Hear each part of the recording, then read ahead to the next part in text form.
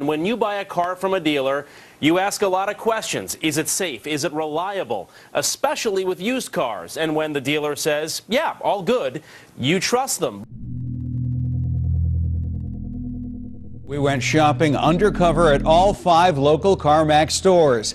Each touted their rigorous 125-point inspection. 125-point inspection. 125-point inspection. 125-point inspection. But not one of those points had anything to do with fixing or even disclosing recalls. There are CarMax owners out there right now who have no idea that their car's under a safety recall.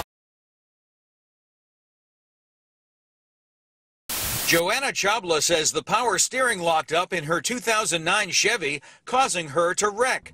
She'd bought the car at CarMax 7 months after a recall on the power steering. Angela Davidson's Dodge Ram caught fire on the freeway weeks after she bought it from CarMax. She escaped without injuries, but had no idea the car was under a safety recall. These are issues that affect human life and safety. Kelly Houck knows firsthand about the dangers of recalled cars that don't fall into the do not drive category.